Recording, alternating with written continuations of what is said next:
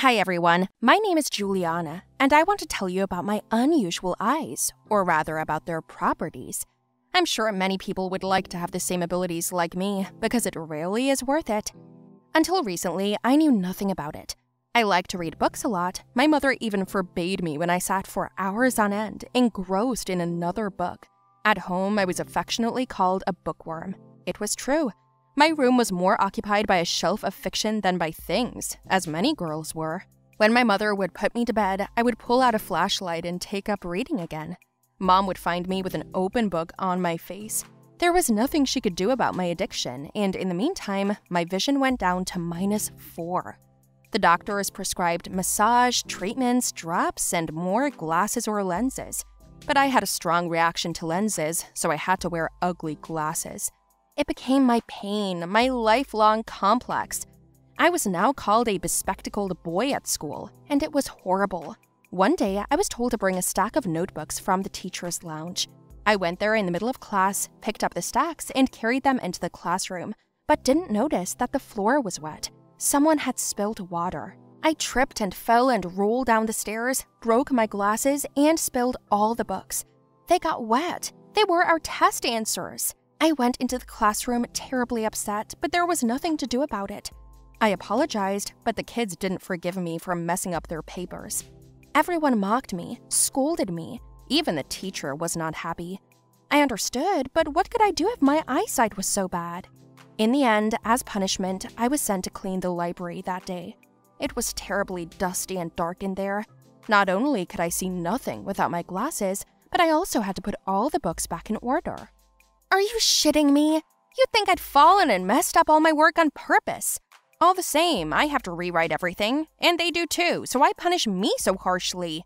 I was left after school, so I slowly grabbed a rag and a bucket and went to the library. The local librarian was an old grandmother. She only slept on a chair and did nothing else. I got to work, 2 hours had passed, and I was still trying to read the titles of books I couldn't make out. Screw it! I was so angry that I threw the book on an empty shelf, and the weight of the volume broke the shelf a little. What the hell? What a day! What are you saying there? Nothing. Go back to sleep. Don't be rude. You heard it, right? What? Nothing. I angrily went back to the shelf, tugged it, and suddenly I noticed some kind of gleam behind me. I reached out, and I saw a ring. Strange. Who could forget a ring amongst books? I took it out. It was very beautiful. I think it had a diamond in it. I put it on my finger, and then I decided to ask if it was the librarian's. Excuse me, ma'am, is this yours? Granny was silent. She was sound asleep and didn't wake up at all. Then I decided to keep it. So I scrubbed the floors, and I found something else shiny in the corner.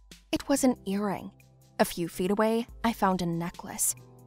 Wow, I wonder whose these are. Maybe someone dropped them and couldn't find them? Of course, it's so dark in here. I just wonder how I can see them. My eyesight isn't very good at all. I took everything I found and kept it, hiding it in a box at home. The next day, I went back to the library to continue the cleaning, but there was nothing there anymore. Apparently, I had taken everything. I wondered how I had seen them. It didn't take long for me to check. I went into the classroom and saw the teacher looking for something. Did you lose something? Oh yes, I lost my earring clasp. Now I can't find it. It's too small. I looked around for a while, and then I saw it. Well, there it is, right by your feet. Oh right, I wouldn't have noticed it. It's so small. Thank you, those earrings are very precious to me. However, there is one left. I lost the other one. Can I see it? Yes, of course. While I was looking at it in her hand, I realized that it was the same one I found in the library. My father gave them to me before he died. I lost the first one somewhere. The clasp is weak, so I wear the second one as a memento of him. If I lose it too, that's it, I'll be so upset. I think I found it yesterday. You did? Where? It was in the library. I'll get it, it's at my house. I would be so grateful to you.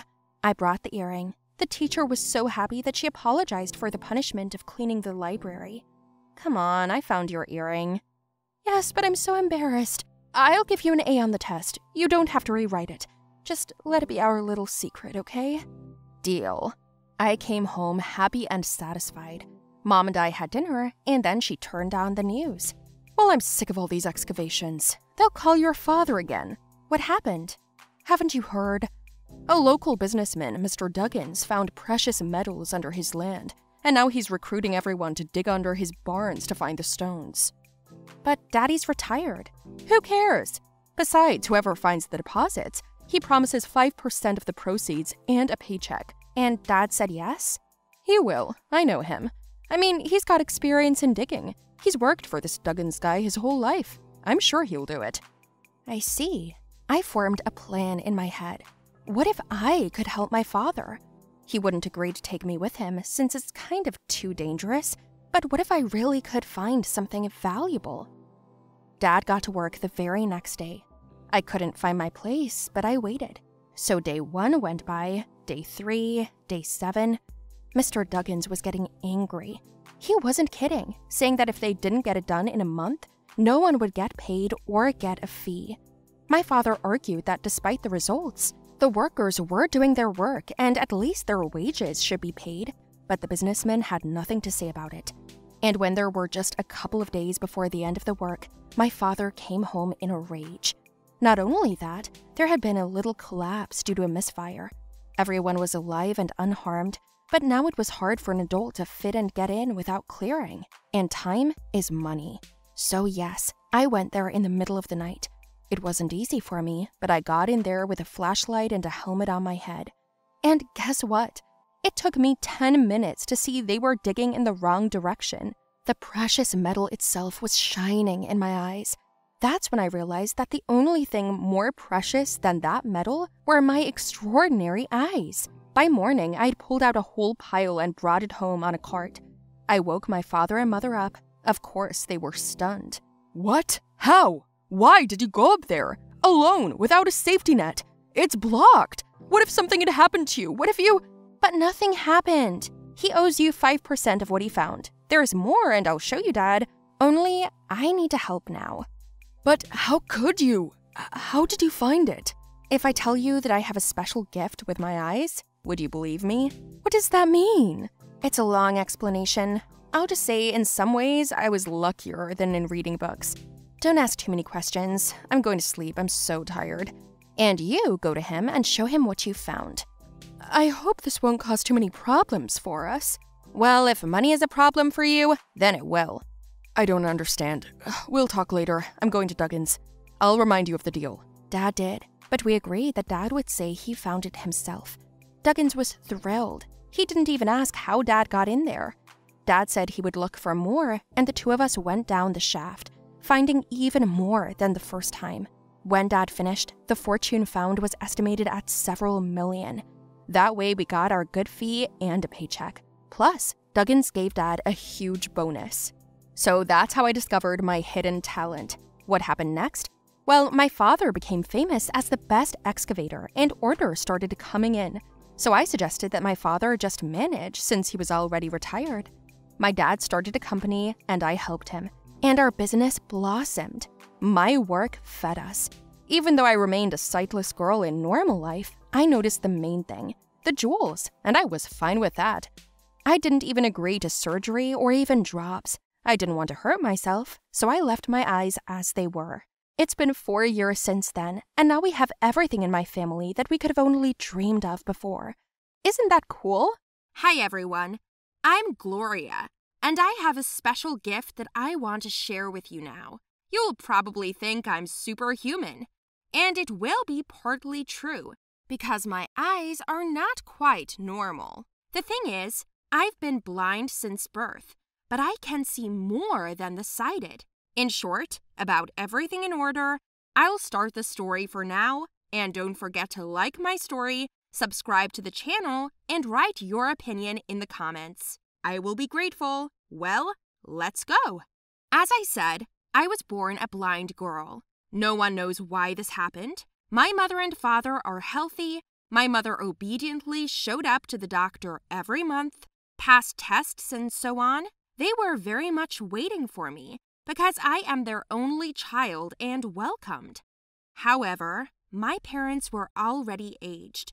When I was born, My mother was already 46 years old. It was risky to have children at that age, but what could she do if she and father had only found each other then? My mother told me that when I was born, everything was normal. For the first 2 days, I slept and hardly woke up, and then the doctor noticed that I reacted strangely to light, in any way. All my other reflexes worked, but my eyes didn't.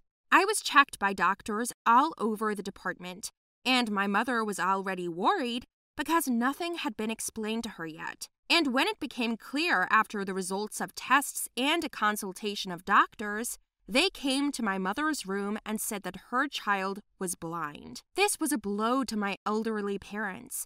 They were confused and had no idea what to do now. Time passed, and soon they accepted it. They were taught how to take care of their blind daughter, set up the house, and made everything comfortable for me.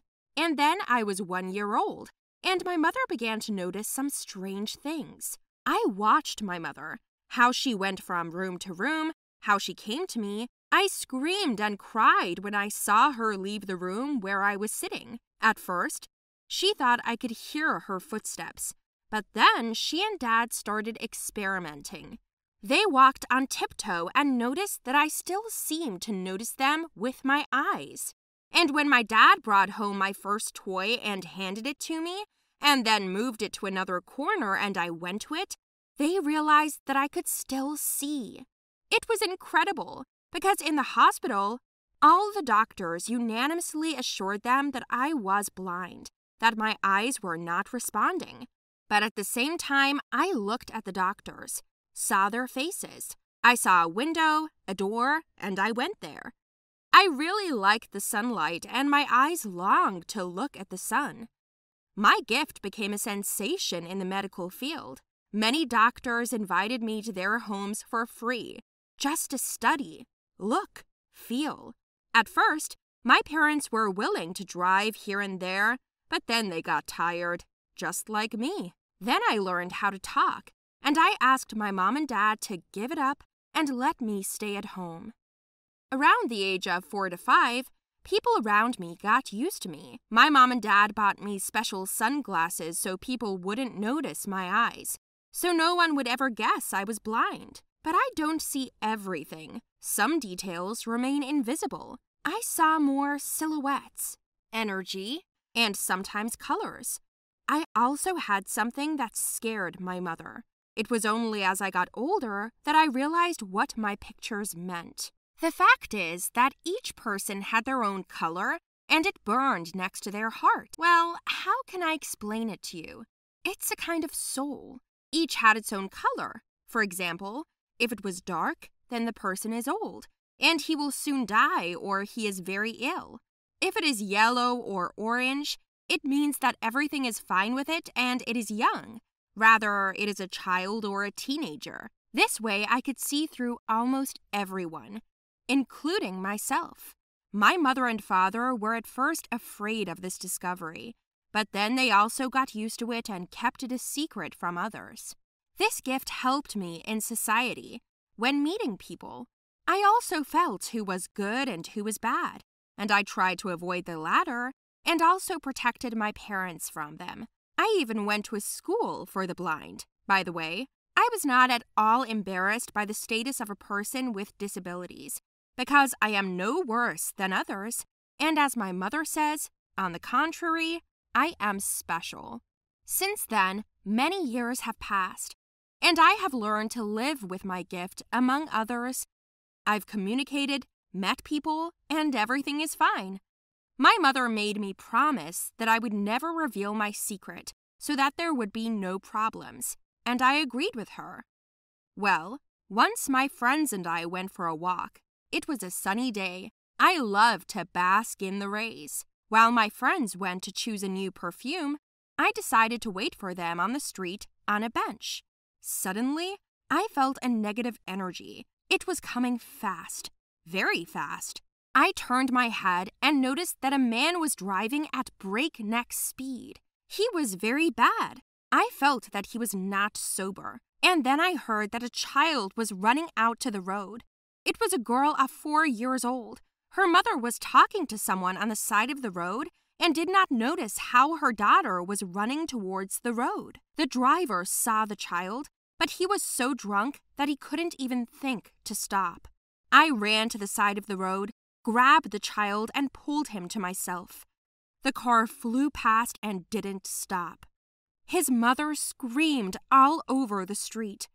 My glasses fell to the ground, and so did my wand for the blind. I was holding the baby in my arms when my friends came out. All the people froze. The mother took the child and began to thank me, and only then realized that I was blind.